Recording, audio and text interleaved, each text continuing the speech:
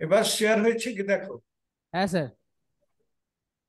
ওই যে মেকানিজম স্পেলিংটা লিখলাম, মানে আমি যেটা বলছি যে রিয়েকশন, আমরা জেনারেলি রিয়েক্টেন্ট টু প্রোডাক্ট এই কথাটা লিখি আর কি, সবসময় রিয়েক্টেন্ট টু প্রোডাক্ট, আর কোনো করা যায় না, যাই হোক। আচ্ছা, তোমরা পুরো এটা স্ক্রিনটা দেখতে পাচ্ছ?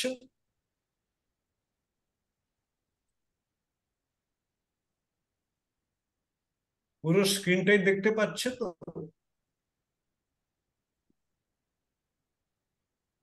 আচ্ছা, যা আমরা প্রথমে বললাম যে রেজোনেন্স একটা কনসেপ্ট বা থিওরি, আর আমরা সাধারণত কোন রিয়েকশন লিখি কি রিয়েক্টেন্ট অ্যারো দিয়ে বা ইকুয়াল সাইন দিয়ে product.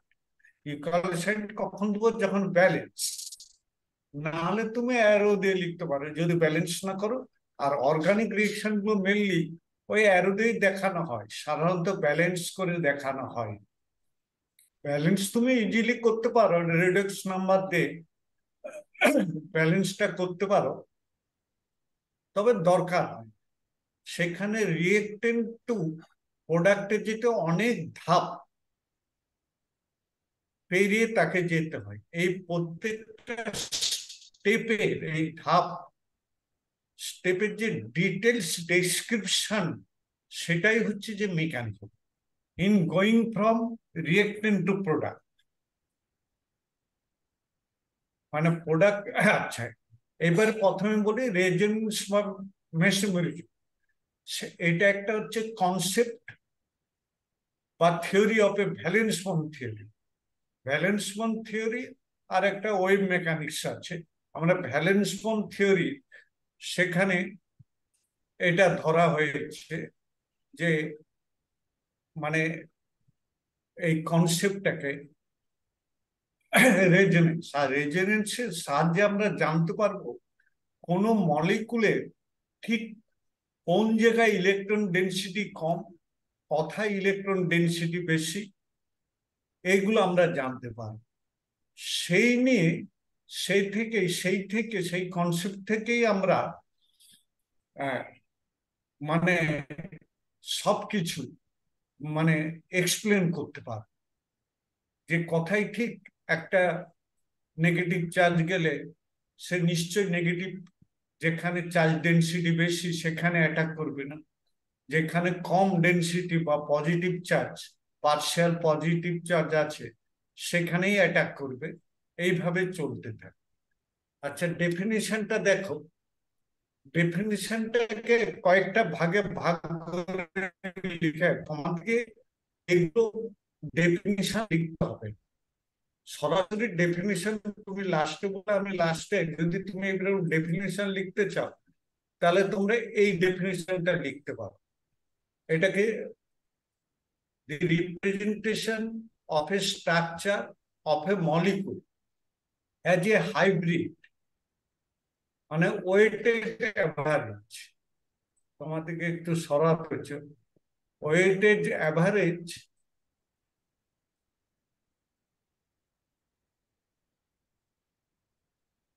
Of two, weighted average বলছে যার ভার যত, মানে সেটা পরে বলছি, যার ভার যত তার অবদান তত বেশি থাকবে আর কি। এইরকম যার যত বেশি শক্তি সে তত বেশি অ্যাকচুয়াল মলিকুলে তার অবদানটা বেশি থাকবে, কন্ট্রিবিউশনটা বেশি থাকবে। আর যে উইক তার কন্ট্রিবিউশন যথারীতি কম থাকবে। আচ্ছা, তাহলে ডেফিনিশনটা তুমি যদি দু লাইনে লিখতে চাও, তাহলে দি representation of structure of A molecule as a hybrid or weighted average, অথবা শুধু অ্যাভারেজ তুমি লিখেন, শুধু অ্যাভারেজ, ওয়েটেডটা না লিখে শুধু অ্যাভারেজটাও লিখতে পারো, পরে আমি ওটাকে এক্সপ্লেন করব। এটা তুমি বাদ দিয়ে দাও, ওয়েটেডটা বাদ দিয়ে দাও, বাদ দিয়ে অ্যাভারেজ, তুমি অ্যাভারেজটাই লিখো।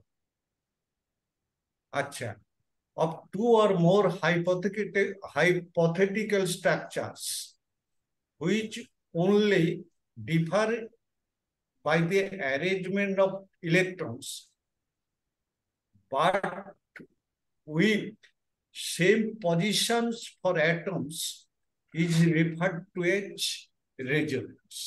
মানে যদি খুব সিম্পলিফাইড ওইতে তুমি লিখতে চাও যে কোনো একটা মলিকুল, মলিকুল বলতে কোনো স্পিসিস হতে পারে, অ্যানায়ন, ক্যাটায়ন, র্যাডিকেল, ডাইরেডিকেল, এসবগুলো হতে পারে। অর্গানিক তোমরা ক্লাস 11-এর তো তোমরা পরে দেখবে কার্বোক্যাটায়ন, কার্বঅ্যানায়ন, তারপরে কার্বিন, কার্বন র্যাডিকেল, বিভিন্ন র্যাডিকেল, এইসবগুলো থাকবে। সেই সবগুলো থেকে সেই অনুযায়ী তোমাকে স্ট্রাকচার লিখতে হবে আর কি। আচ্ছা, সেই শুধু অ্যাটমিক পজিশন গুলো তোমার সেম থাকবে সবসময়, মানে নিউক্লিয়ার পজিশন, কিন্তু ইলেকট্রনের মুভমেন্ট হবে। শুধু রেজোনেন্স স্ট্রাকচার ইলেকট্রনের মুভমেন্ট গুলো দেখাতে পারবে। যেমন আমি একটা দেখিয়েছি অ্যাসিটেট। এই অ্যাসিটেট মানে বন্ড স্ট্রাকচার দেখাতে যে এভাবে দেখিয়েছি, মানে এই অ্যারো চিহ্ন দিয়ে বন্ড স্ট্রাকচার দেখাতে দিই, আর এটারও আর বন্ড স্ট্রাকচার মানে অ্যারো চিহ্ন আর দেখানো হয়। সত্যিকারে মানে আমার হাত কেঁপে যায় বলে এই অ্যারো চিহ্ন টিনে আঁকাও খুব কষ্ট। আমি ওই জন্য চলে যাচ্ছি। তুমি এখানে যদি দেখতে চাও এই স্ট্রাকচারটা দেখে নাও, অ্যাসিটেট।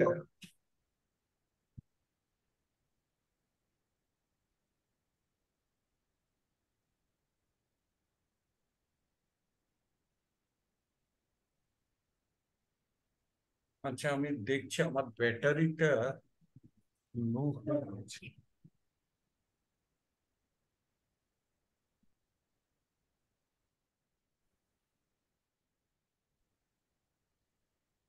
ঠিক আছে, এবারে দেখো যে এই যে স্ট্রাকচারটা, এই অ্যাসিড CH3, এইভাবে তুমি আরো চিহ্ন দিয়েও দেখতে পারো।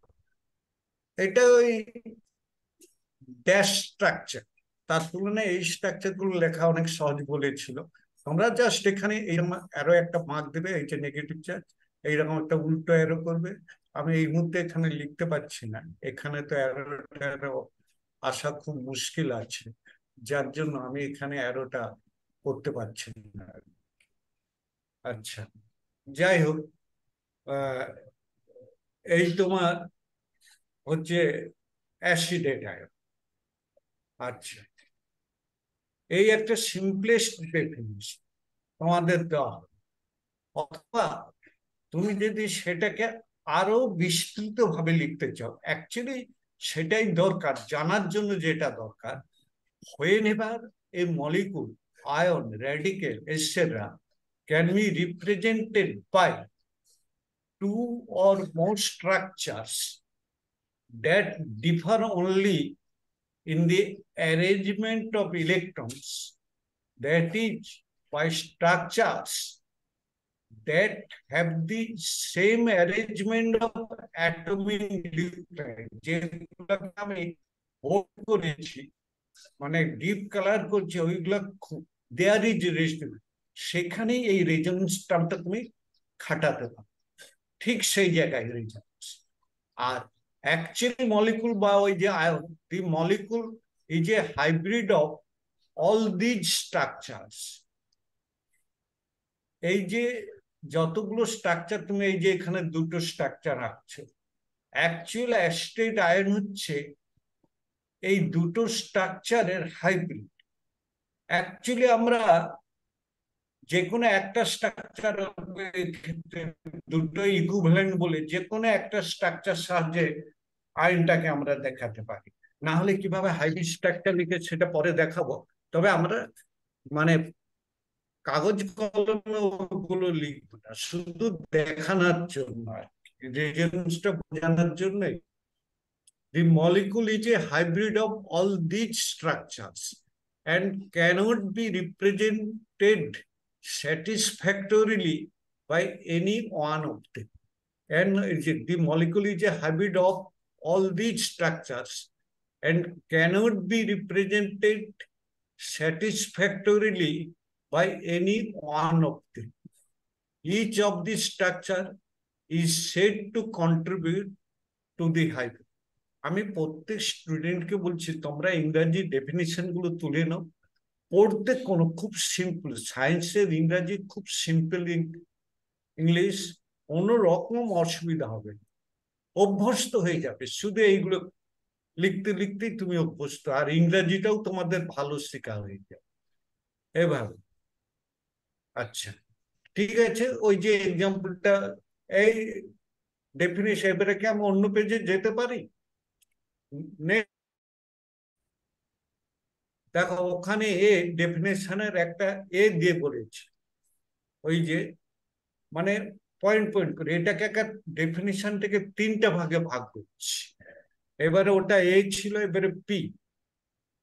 বিটা হচ্ছে when these contributing structures are of about the same stability, that is have about the same energy content,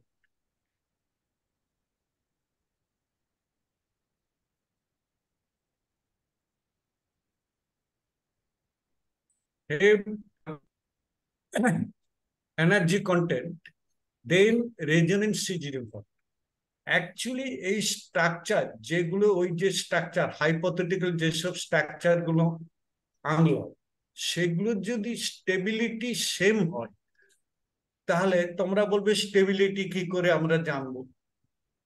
সেগুলো পরপর আসি, তবে একটা খুব সহজ কথায় বললে, তুমি দেখো যতগুলো সিঙ্গেল বন্ড আছে, যা যা সিঙ্গেল বন্ড আছে এবং ডাবল বন্ড আছে, ঠিক ততগুলোই যদি সব স্ট্রাকচারে থাকে সেই সেই বন্ডগুলো, তাহলে দেখবে সেম স্টেবিলিটি।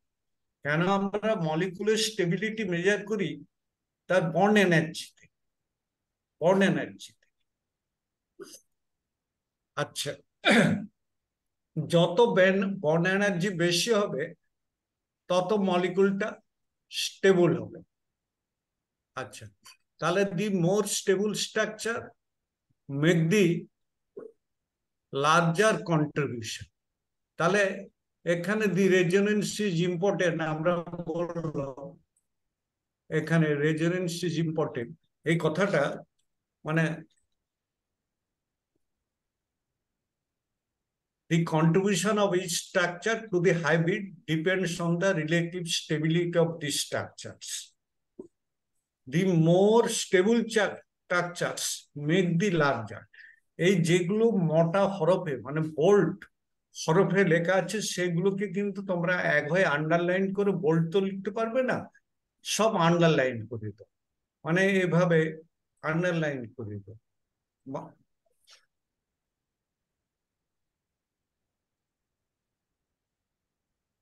আন্ডারলাইন করে দাও।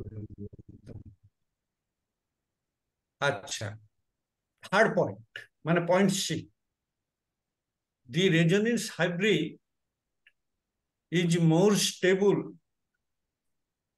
than any of the contributing structures. এই ফার্স্ট বেঞ্চের এই ছেলেটা, এই নিমপিট রামকৃষ্ণ মিশন, নিমপিট রামকৃষ্ণ মিশনকে বলছি, হ্যালো নিমপিট রামকৃষ্ণ মিশন, এই তোমাকে বলছি। হ্যাঁ, তোমার পাশে যে ছেলেটা, যাকে আমি অ্যারোর সাহায্যে দেখাচ্ছি, তুমি কি লিখছো না অন্য কিছু পড়াশোনা করছো? একটু বলো তো ভাই।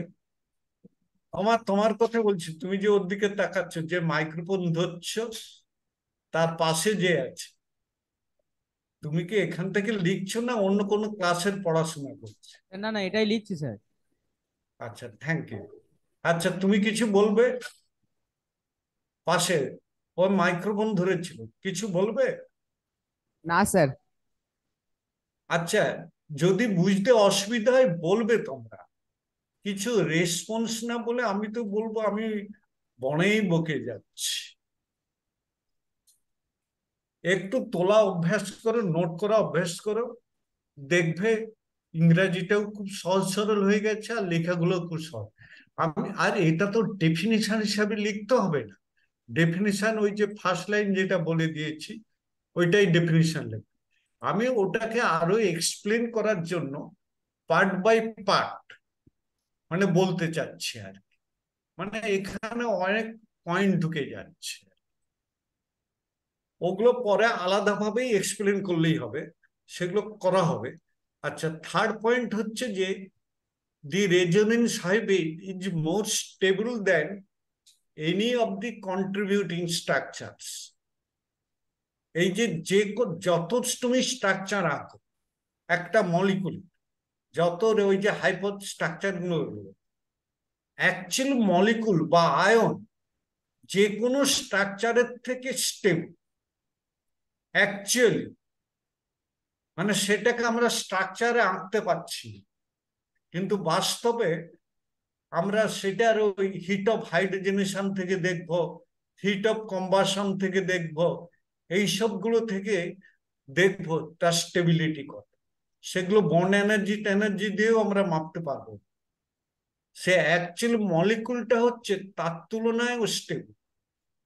এই যে সেই যে স্টেবিলিটি, ওই যে এক্সট্রা স্টেবিলিটি, মানে যে মোস্ট হাইপোথেটিক্যাল স্ট্রাকচার যেটা আমি আনলাম, তার থেকেও যেটা অ্যাকচুয়াল মলিকুলটা হচ্ছে বেশি স্টেবল। সেই তাহলে অ্যাকচুয়ালি মলিকুলার এনার্জি মানে সেটা হচ্ছে যে আমরা প্র্যাকটিক্যাল এনার্জি পাচ্ছি, যেটা মাইনাস ক্যালকুলেটেড এনার্জি মানে এক্সপেরিমেন্টাল এনার্জি অ্যাকচুয়ালি মলিকুল থেকে যেটা পাচ্ছি, মাইনাস ক্যালকুলেটেড এনার্জি মানে রেজোন্যান্স এনার্জি আমি লিখছি এখানে। এখানে আলাদা করে লিখবো বলে আসল বোর্ডের মধ্যে তো আমি লিখতে পারি না, আমার হাত কাঁপে বলে।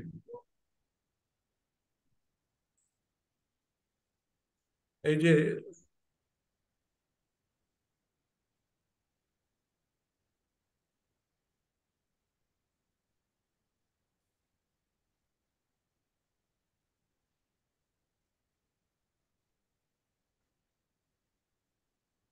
এই যে রেজোনেন্স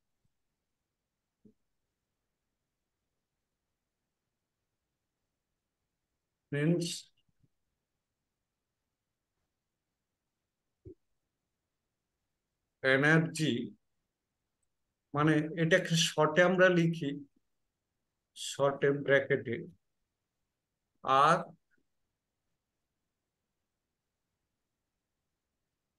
ই, আর কমা হয়ে যায়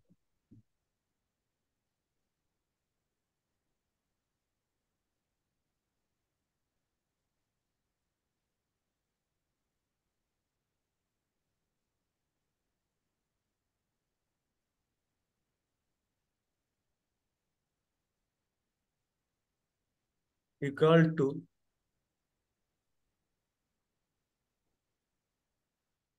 এক্সপেরিমেন্টাল এক্সপেরিমেন্টাল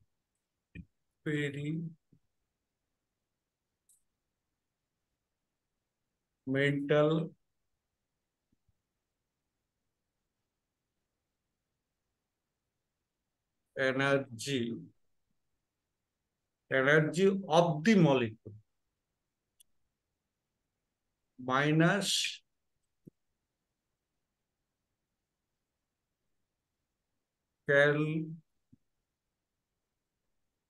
ক্যালকুলেটেড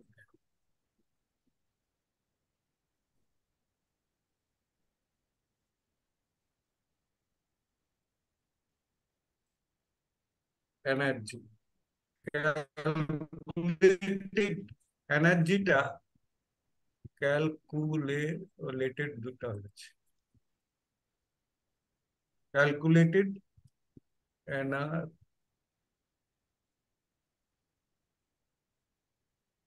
এটাকে আমরা, আচ্ছা, ক্যালকুলেটেড এনার্জি আমরা বলতে পারি এটা আসছে যে যে মোস্ট স্টেবল রেজোনেন্স স্ট্রাকচার পেয়েছো, যেটা যেটা মোস্ট স্টেবল যে স্ট্রাকচারটা ওই যে রেজোনেন্স থেকে, যে রেজোনেন্স যে স্ট্রাকচারটা পেয়েছো সেই স্ট্রাকচারের বন্ড এনার্জি, মানে সোজা কথা লিখো বন্ড এনার্জি। বন্ড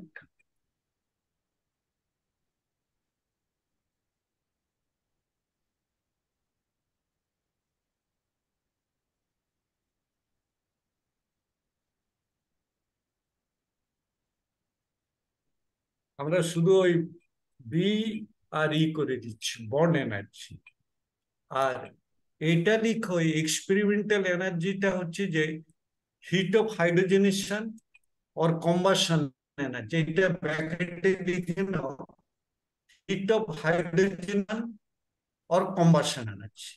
এই দুটোর মধ্যে যে পার্থক্যটা হবে সেটাই হচ্ছে রেজোনেন্স এনার্জি। তাহলে একটা জিনিস তোমরা জানলে যে যে কোনো একটা ওই যত আমরা স্ট্রাকচার, যেসব স্ট্রাকচার আমরা এঁকেছি মানে ড্র করেছি পেপারে, সেগুলো কিন্তু অ্যাকচুয়াল মলিকুলকে বোঝায় না। ওই যতগুলো আমরা স্ট্রাকচার আঁকতে পারবো যত রকম সম্ভাব্য, মানে তোমার কল্পনায় যত রকম সম্ভাব্য স্ট্রাকচার আঁকতে পারবো, তবে তার মধ্যে কন্ডিশন, মানে তুমি যা খুশি এঁকে বলবে, ওই শিল্পী শিল্পী মন নিয়ে গাছপালা, দেওয়াল বা রাস্তায় যা দেখছো এঁকে ফেলবে তা কিন্তু হবে না। কিছু রুল মেনে তোমাকে চলতেই এই রেজোনেন্স স্ট্রাকচার আঁকতে গেলে। আচ্ছা, এই রেজোনেন্সের জন্য যেসব হাইপোথেটিক্যাল আর এই এক্সপেরিমেন্টাল এনার্জি, আচ্ছা এইটাই হলো যে রেজোনেন্স এনার্জি। নেক্সট হচ্ছে যেমন একটা,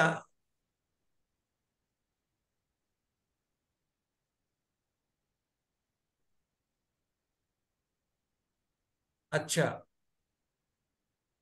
একটা আর একটা ইম্পর্টেন্ট পয়েন্ট এখানে,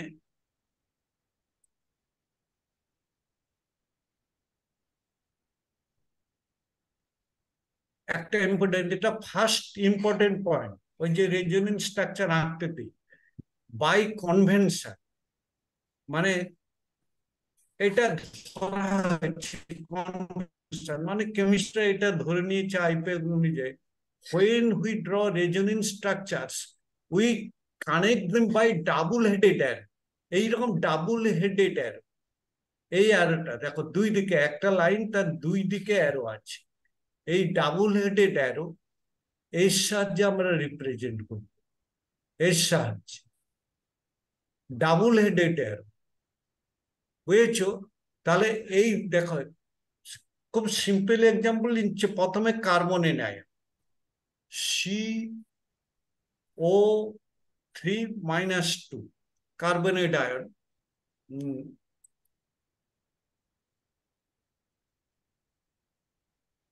এই যে কার্বনেট আয়ন,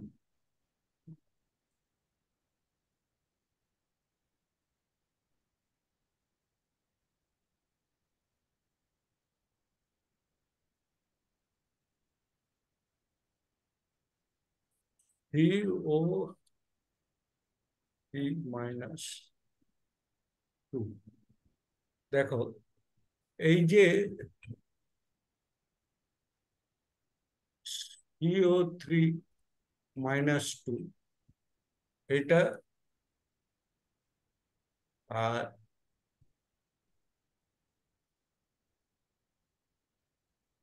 এই যে কার্বনেট আয়ন, এই যে কার্বনেট আয়ন দুটো চার্জ আছে, তাকে আমরা দেখো ঠিক এইভাবে, তুমি যখন বন্ড স্ট্রাকচার আঁকবে তোমাকে ঠিক এইভাবে আমরা প্রথমেই বললেই all structure must be bona fide or valid Lewis structure। Valid Luis structures, মানে লুইস স্ট্রাকচার বলতে কি, আমরা যেগুলো অক্টের রুল লুইস স্ট্রাকচার মেনে চলে,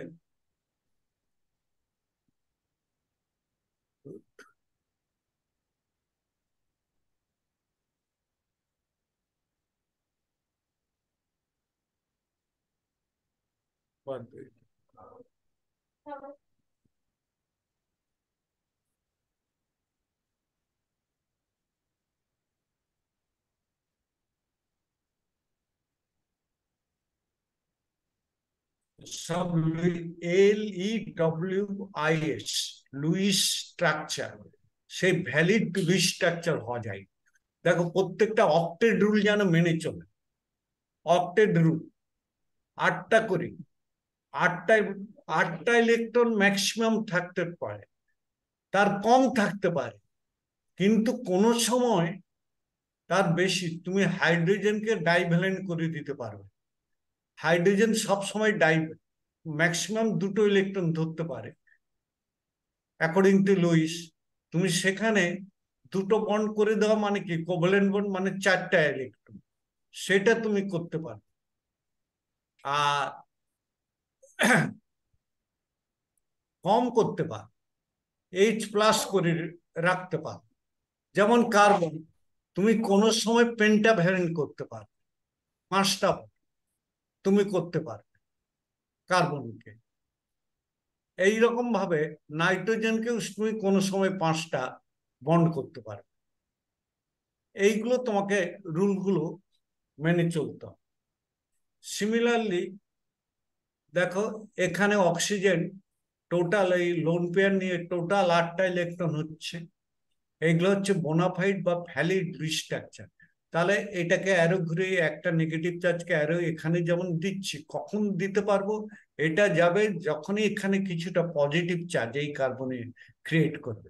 এবং সেটা কি করে হবে, যদি ডাবল বন্ডটা একটা সিগমা বন্ড, একটা পাই বন্ড, এই পাই বন্ডটা যদি ভাঙে এই অক্সিজেনের দিকে যায়। কেন অক্সিজেন দিকে ইলেকট্রনটা যাবে, কেন মোর ইলেকট্রোনেগেটিভ কার্বন। আর এইদিকে দেখো যখনই কার্বন পজিটিভ চার্জ হয়ে যাচ্ছে তখনই কিন্তু এই লোন পেয়ার, অক্সিজেনের লোন পেয়ারটা যাচ্ছে, কারণ তখন সে তো ইলেকট্রন ডেফিসিয়েন্ট হয়ে যাচ্ছে, ইলেকট্রন অভাব, তখন তার ইলেকট্রন দরকার, তখন সে ডাবল বন্ডটা করবে। তুমি বলবে তাহলে দেখো এখানে এই 2টো নেগেটিভ চার্জ ছিল, এখানে দেখো তোমার রাইট হ্যান্ড সাইডে এখানে ছিল হরাইজেন্টাল 2টো অক্সিজেনের নেগেটিভ চার্জ, এখানে তুমি দেখো 2টো তোমার লেফট সাইডে 2টো নেগেটিভ চার্জ অক্সিজেন। আর তুমি সিমিলারলি আবার তুমি এটাকে ব্যাক করাও, তুমি দেখবে রাইট সাইডে 2টো নেগেটিভ চার্জ। তাহলে এদের মধ্যে রিলেশন, যেহেতু এদের পজিশন গুলো প্রত্যেকটা রিচ, মানে স্ট্রাকচারের atomic নিউক্লাই must, the position of the atomic নিউক্লাই or atoms must be same. তা বলে পেপারে তুমি একবারে স্কেল মেপে তুমি আঁকতে হবে না, মোটামুটি বুঝে নিবে যে আমি, মনে মনে তোমার থাকবে যেন এটা সে। নাহলে তুমি হাইড্রোজেন বন্ড আঁকতে যে কোথাও তুমি লিখে দিলে,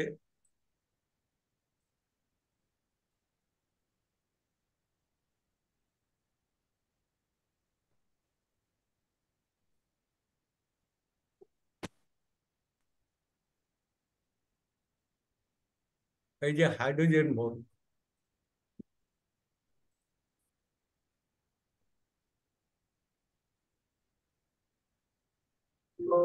ও লেখা হতেছে,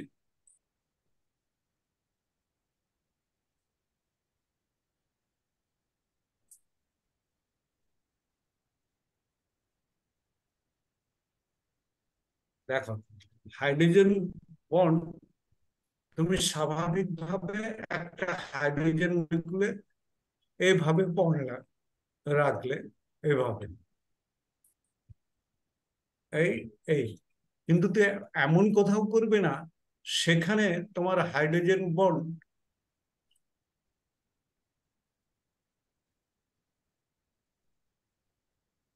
মানে এইরকম বিশাল একটা লম্বা হয়ে যাচ্ছে, বিশাল লম্বা হয়ে যাচ্ছে, এইরকম তুমি আঁকতে পারবে না। সেটা পরে মলিকুলের সাহায্যে দেখাতে পারলে ভালো হতো এখানে।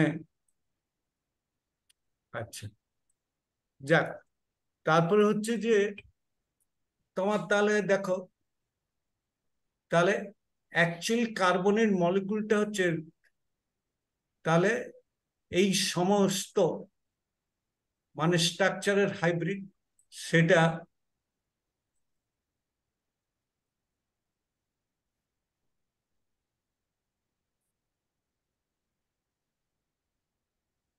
আচ্ছা, আর একটা পয়েন্ট এখানে একটু, যে রেজোনেন্স স্ট্রাকচার ওর সঙ্গে to not represent equilibrium. Resonance structure কিন্তু ইকুইলিব্রিয়াম ইন্ডিকেট করবে না। দেখো ইকুইলিব্রিয়ামের সাইনটা হচ্ছে এই যে, মানে দুটো লাইন, তার দুটো অ্যারো, হাফ অ্যারো দিতে পারো, ফুল অ্যারো দিতে পারো, ইকুইলিব্রিয়ামের সাইন। এটা আমার এটা পূরণ করা হয়নি, মানে যেটা ঠিক করে লিখলাম সেটাকেই ডিলিট করে দিলাম, আর যেটা রাব লেখাটা সেটাই রয়ে গেছে। আর রেজোনেন্স বয় সব সময় এই স্ট্রাকচার, এই ডাবল হেডেড অ্যারো। ঠিক আছে, ওকে, এখানেই লিভ করছি।